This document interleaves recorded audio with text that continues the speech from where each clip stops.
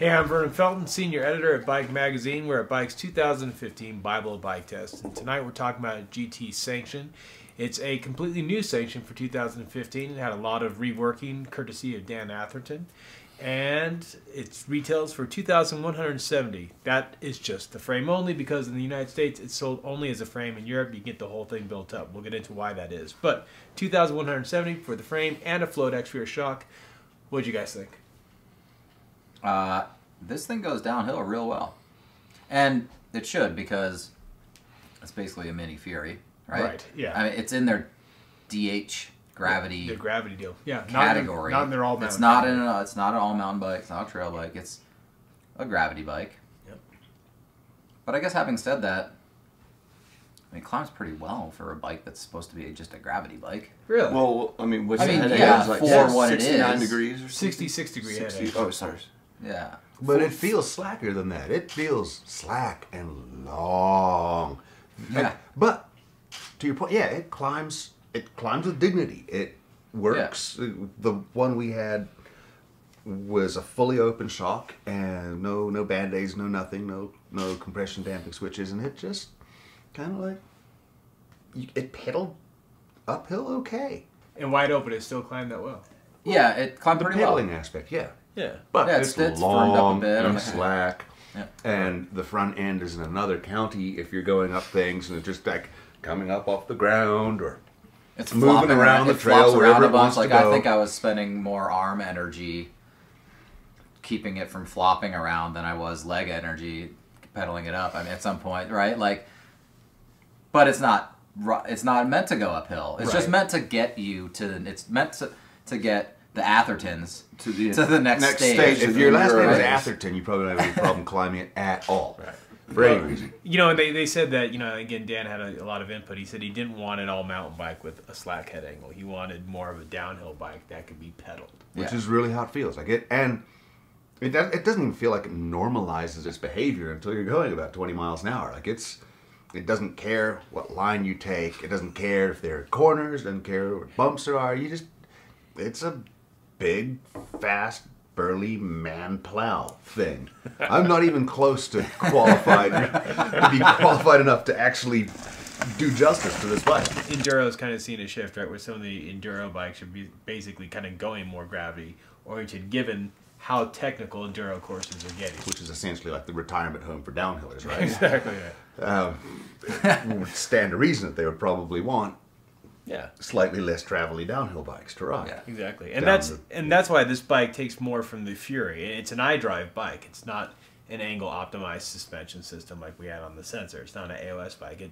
It's basically like a Fury downhill bike, but with shorter linkage. Right. It's compact. The goal here was to basically make this bike incredibly stiff and stout, but obviously in a lighter weight package. Right. Yeah. So, you did a bunch of research on the bikes. Why is it not offered as a complete bike in the U.S.? Yeah, it's a good question, right? Why offer it complete in Europe? Well, the way GT looked at it, Europe, the Enduro thing it's running. It has a longer tradition, a longer history. It's a little bit more formalized.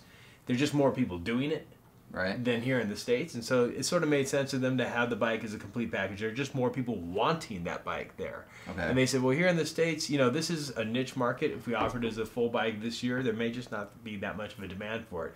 And they thought, well, frankly, if you want this bike, you want a bike this specific and tailored, you probably know the components you want. You probably know how you want to build it up yourself, and you can do that. So, you know, if there's enough demand this year for this, in the States, I wouldn't be surprised if they offer it as a complete bike next year.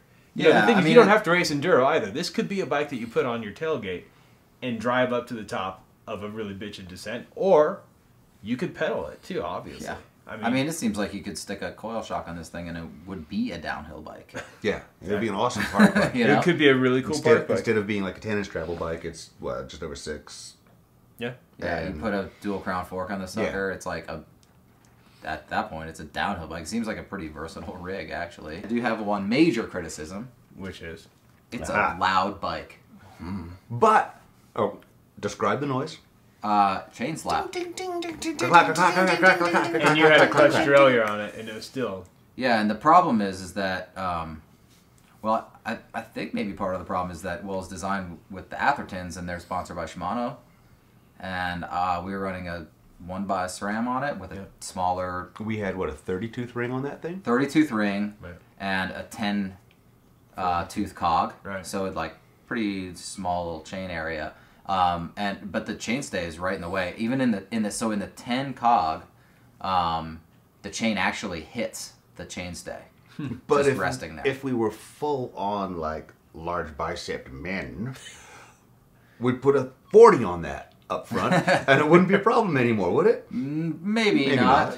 Less. It just seems like it was a little bit of an oversight on that part. Yeah, but who knows? Maybe they'll correct it. I think GT tends to do this thing where they make a bike in aluminum first to prove it, and get like it's kind of like a public mule, right?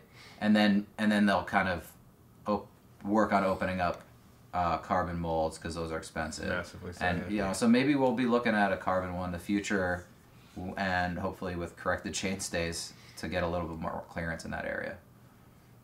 No, there you have it. If you want to know more about this bike, check out Bike Magazine's Bible of Bike Tests. You want to see more bike test videos, go to bikemag.com.